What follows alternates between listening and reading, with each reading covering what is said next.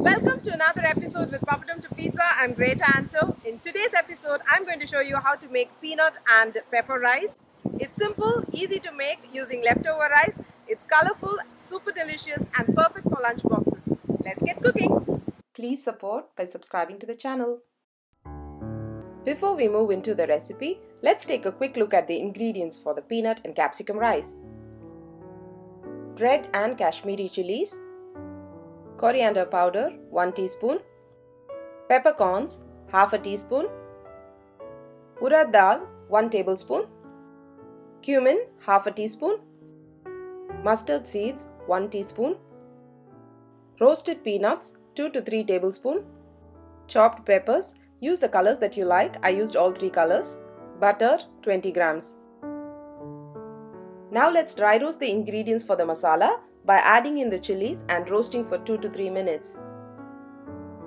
Once chilies have charred, add in urad dal, cumin, peppercorns and peanuts. If you are using coriander seeds, add it at this stage.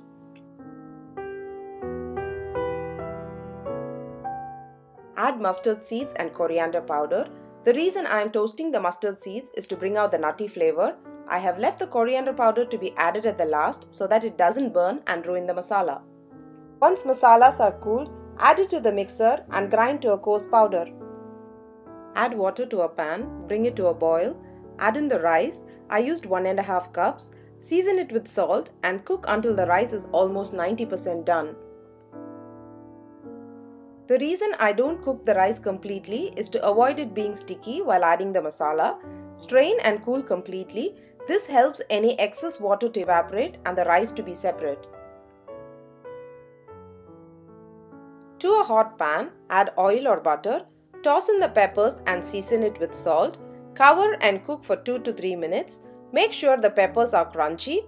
This not only adds texture to the dish, but also helps retain the vibrant colors of the peppers and keeps the vitamins intact. It's time to add the coarsely ground masala. Stir through until the peppers are fully coated in the masala.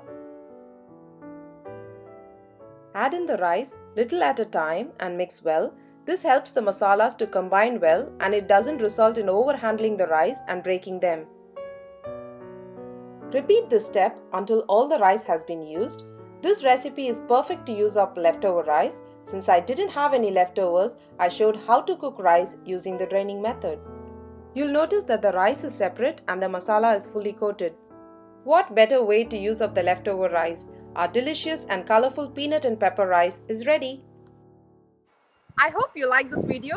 Do try it at home and leave your feedback and comments. Until I see you in the next episode on Wednesday, stay safe and take care.